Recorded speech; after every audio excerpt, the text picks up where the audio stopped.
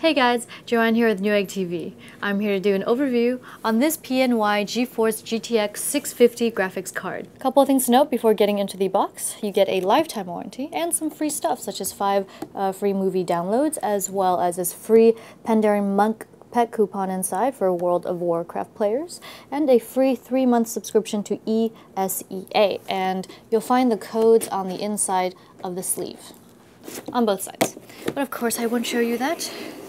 And now for some features.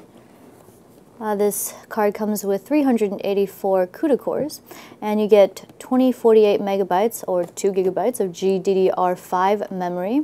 And it also comes with 128-bit memory interface, 5000 megahertz memory frequency, and a core speed of 1058 megahertz. Now let's go down here. This GPU is this graphics card is based on the NVIDIA 28nm Kepler GPU architecture, and it supports DirectX 11, as well as it also features NVIDIA TXAA and FXAA anti-aliasing technologies, adaptive vertical sync, 3D vision ready, also uses physics technology and surround technology, so you can so it supports 3 concurrent screens. And it also supports OpenGL 4.2, and you'll need a 400 watt minimum power supply in order to use this card. Here's everything that comes in the box. We have the card itself, which I will go over in just a little bit, but first the accessories. Here is your installation CD, there's software drivers and all of that good stuff. And we have your quick start guide.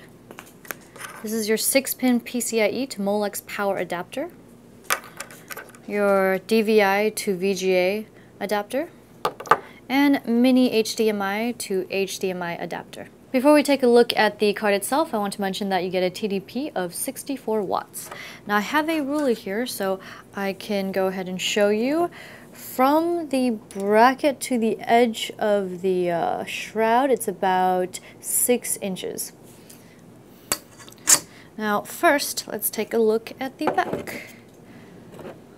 You get a dark brown PCB, and here is your PCI Express 3.0 connector, and this is the aluminum heatsink that's just beneath this 65mm fan, as well as open shroud, so you get plenty of cooling.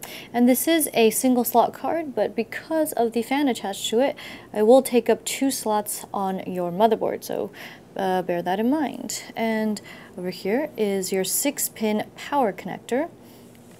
And finally, on this edge is your mini HDMI port, and we have your 2 dual-link DVI connectors, your DVI for your analog and your digital, and your DVI-D, which is digital only, and you get a max resolution of 2560 by 1600 for digital. That wraps up our overview on this PNY GeForce GTX 650 graphics card. I'm Joanne, and if you enjoyed this video, be sure to subscribe to our Newegg YouTube channel.